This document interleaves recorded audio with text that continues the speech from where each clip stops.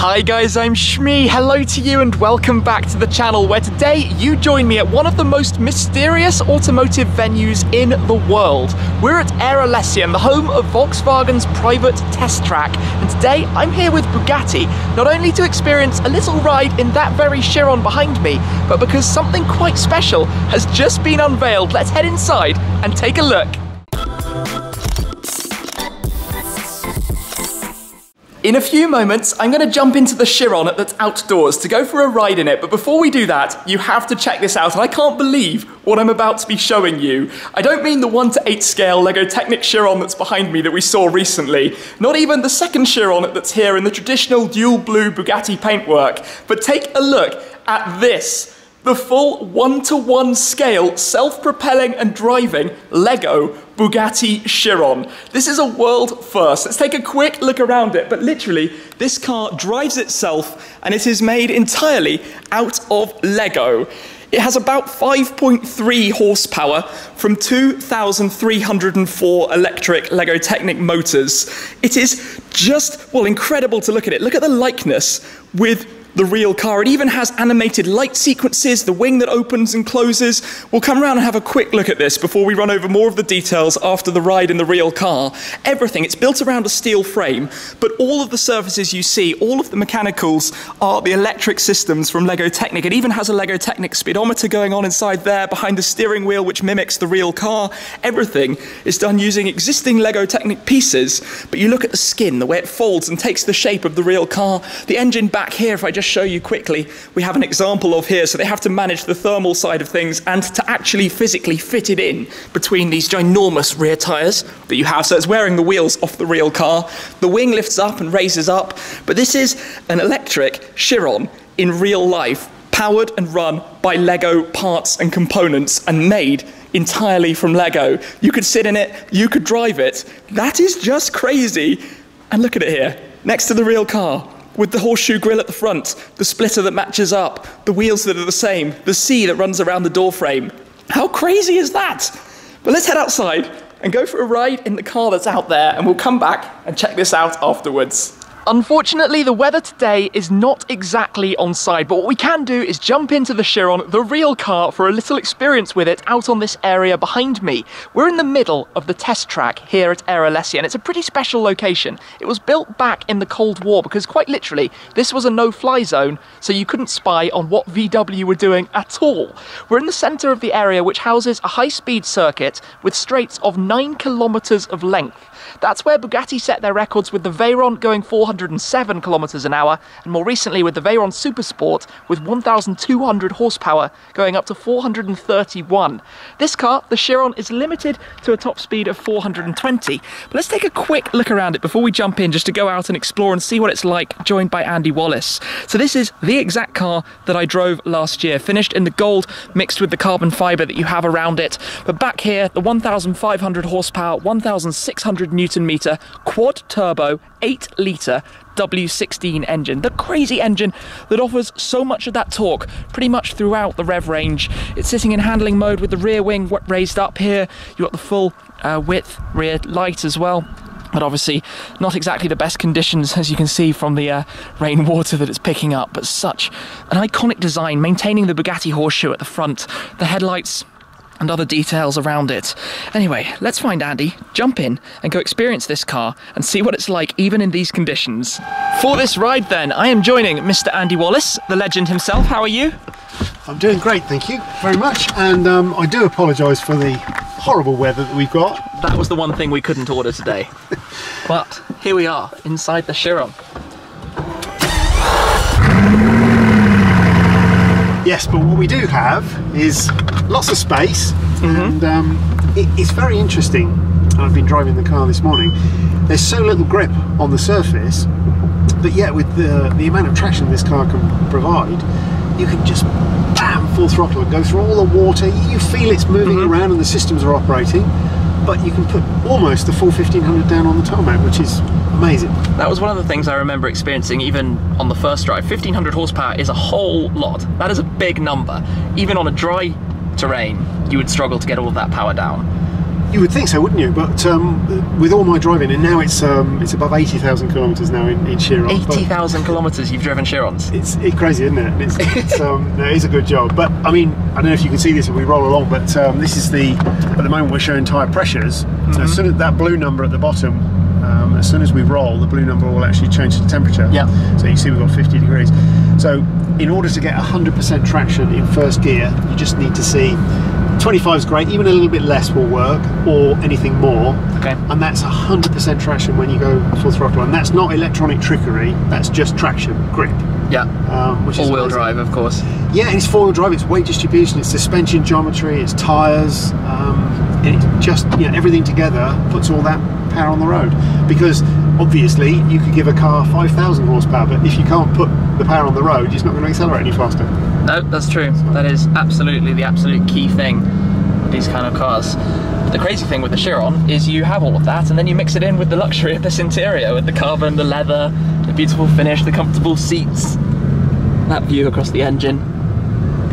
It's a magnificent thing, this car. Every time, just even looking at one is truly special. It is beautifully put together, and although it's incredibly fast, as you know, it's so refined and luxurious. Normally that and performance are opposite ends of the scale. So if we just dash across here, we're going to run through a whole load of water. It's probably not going to feel that pleasant because it's patchy water, but on the other hand, I think it'll be just fine. Okay then.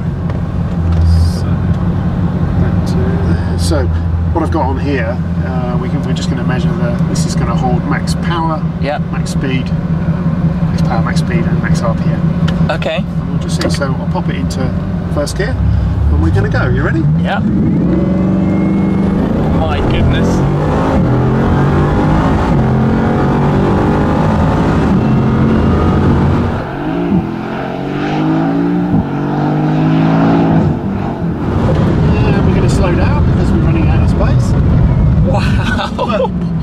The water and you feel the lack of grip, but the systems are keeping it all under control.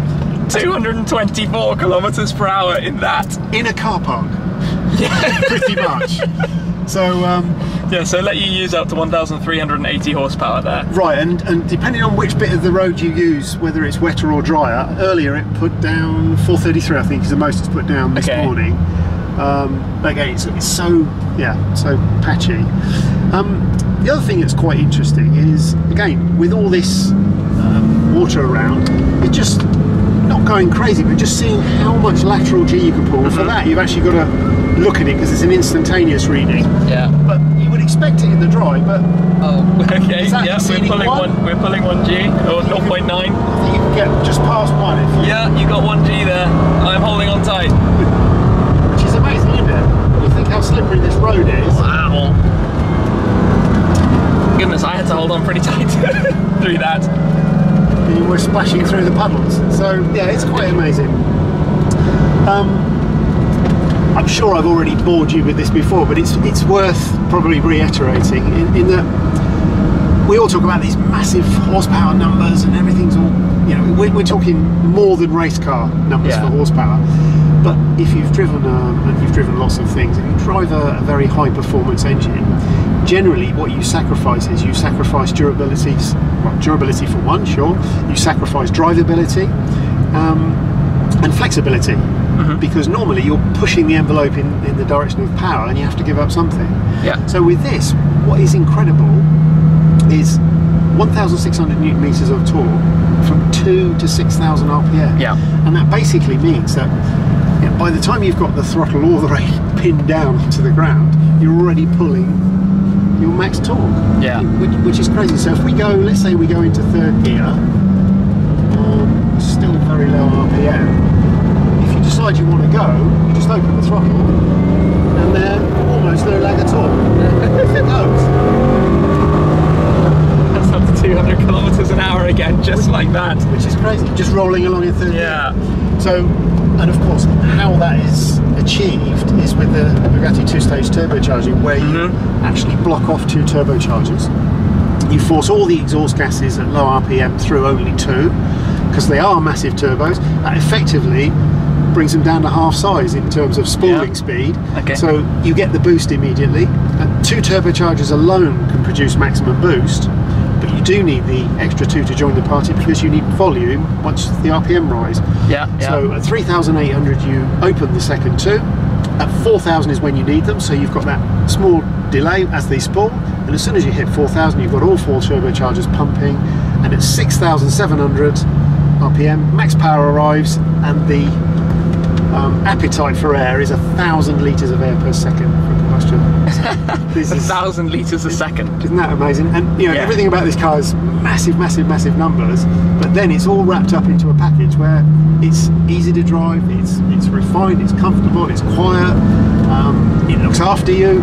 I mean, we're doing silly things with the car on crazy no-grip surfaces, and yeah, you can feel it moving around, but it's always looking after you. Yeah, for sure. And you feel, even just sort of going through brief turns and things, it sits completely flat as well. Yep, there's no body roll to speak of. And just a fantastic machine. And I noticed we also went up to 1,389. Yeah, we've got a little bit more. Yeah, I wonder if we can find a bit of road which has slightly grippy a bit. Yeah, I wonder if that even exists. Let's see. That exists. Maybe this bit here. We'll just see if we can get it up to close to 1,500.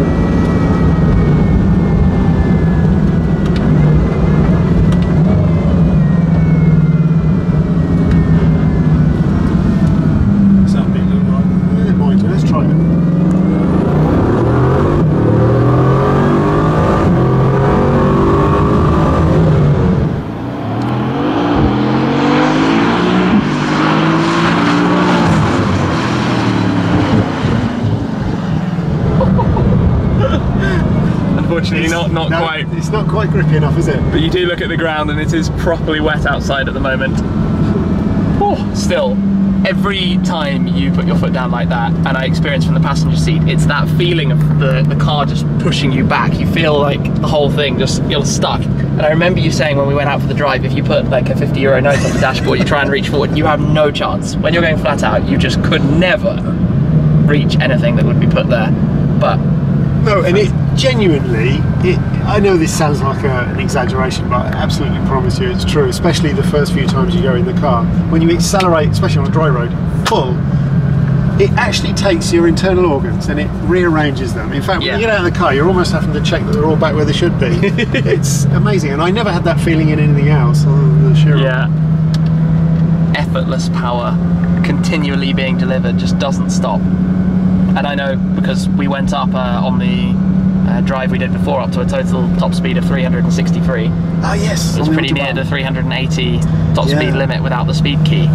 But even up to that speed, it just feels like it's constantly going. It doesn't stop, it's relentless. It's still pulling, and the important thing is the stability is incredible. You don't start feeling like you're going to wander around. No, I remember that, yeah. Narrow straight, and I think that's quite an achievement. In fact, I mean, of course, because the aero forces are going up exponentially at the square of the speed, you know, each few more kilometres you put on, you've got even more downforce, but you've also got even more of a problem to manage the airflow. Yep. So it's remarkable how stable the car stays. I was, where did we? Well, I was on a runway, and you know, when you're going up and down a runway, it seems a bit crazy, but you can't see the other end. A bit like here, actually. So it's so long here, isn't it, that you can't see 9 kilometres ahead of you. That's it. And the curvature of the Earth means it dips away. Yeah, exactly. It does, doesn't it? And but if you've got a sort of a finite distance, like we do when we're doing this diagonal run, unless you're going to put some cones down, you can't actually judge where the other end is. So you've got the easiest way to do it is just measure it on the trip. Okay. And so that's what I did when we were on the runway before, and you just say to yourself, okay, I've got, let's say you've got 4Ks, well let's give it 3Ks and we'll jump on the brake. But you reach the speed limiter at about 1.9 Ks. No, from rest, without the 1.9 kilometres to the speed limiter in the Chiron. Yeah, to the 380, the first speed limiter. So, goodness me. And I noticed also this car's done 30,308 kilometres. And it's been all over the world. It's done lots of test drives in Dubai, in Bahrain. Everywhere. I mean, I noticed it's a Middle Eastern spec car. Yeah. As well. But and it is a genuine workhorse, but wow, absolutely fantastic as always. Thank you very much for taking us through it and the experience. Well, and also, what are you going to do before you show my boss how much fun we're having in this car? Yeah. You've also got to spin on it to say that it's really hard work too, otherwise they might not pay. Oh, definitely, definitely. It's the toughest job ever imaginable, I'm sure. No, I tell you what, it really is a pleasure every time you jump in the car and shut the door, and I really mean that. And I've been driving cars for a very long time, and this makes me feel alive every time I jump in it. So you can't say more than that, really. Well, thank you very much.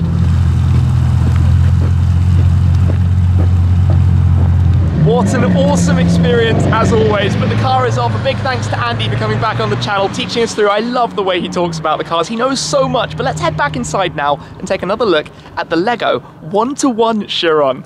All right, back inside. Let's take a more detailed walk around of the full-size LEGO car. I never thought that I would actually be filming a 1-to-1 LEGO model, a LEGO Technic Bugatti Chiron. Just to explore this more, the likeness with the real car is really quite amazing. Look at like the headlights, for example. They had to make new transparent pieces, but they are animated and they will show that sequence. We'll check that out in a second. Coming around the car, the way they've designed the skin, it's all kind of movable, but makes the shapes. And even inside, you can actually see that the entire thing is all LEGO Technic. If I just come in really close to this, you can see even inside there, LEGO Technic components for the entire thing.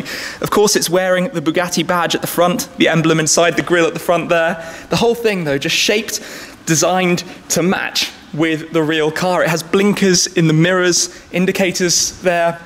This kind of carbon fibre effect that's used for parts that would be carbon fibre on the real car. Of course, there's no glass. It's a LEGO model. Just look at the inside. Look at the dials and the gear lever that match up what we've seen outside on the real Chiron, all here on the LEGO model, even the windscreen wipers. So the Chiron Sport was introduced recently with lighter carbon fibre wipers. I wonder if this has those fitted. The sea that follows around the outside, finished like the real car.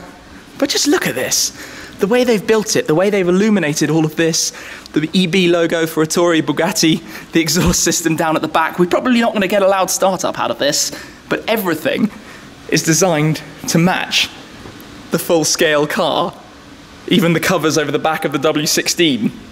This is quite ridiculous. So they have to decouple the motor to be able to brake the car, because obviously the way this is done as a driving car means that a lot of engineering had to go into it. A lot of hours, I imagine, to create and make it function correctly. Let's have a demonstration of the lights. The way they start up is exactly matched to the sequence of the full car, now on its main beam, controllable.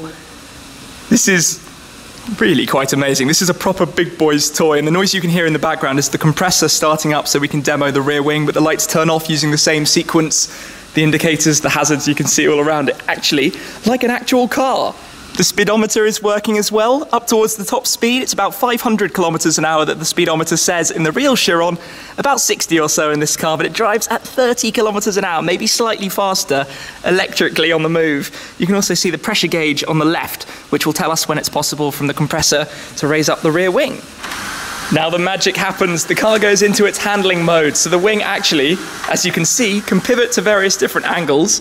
The motors that lift and raise it out, so the car has cooling underneath that, and also the full-scale car sits down into its mode when you want to go for high speed. But just like the real Chiron, the wing lifts up at the back, so you can see how that works here. It's completely modelled off the exact car, and we can also put it back down again as well now. You can see that tucking back in.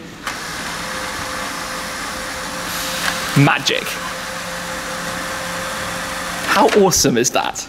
There we go then, a first look at the full-scale LEGO car. Not just any car, the Bugatti Chiron. I never thought that would actually exist, but here it is. They've revealed it today. We've been able to take a look around, as well as experiencing the actual car, again with Andy Wallace. Always a delight to experience his passion and enthusiasm. But just looking at these two, how cool is it that they have made that so accurately replicate the original car? For car fans out there, for model car fans, for LEGO fans, it is incredible that this exists. So awesome. I can't believe it, but here we are. It is there, it works, it does its thing. So thank you very much for watching, guys. Thank you to Bugatti for the opportunity to come down. Thank you to LEGO as well. I hope you've enjoyed the video as always. Make sure to be subscribed, and I'll catch up with you again very, very soon.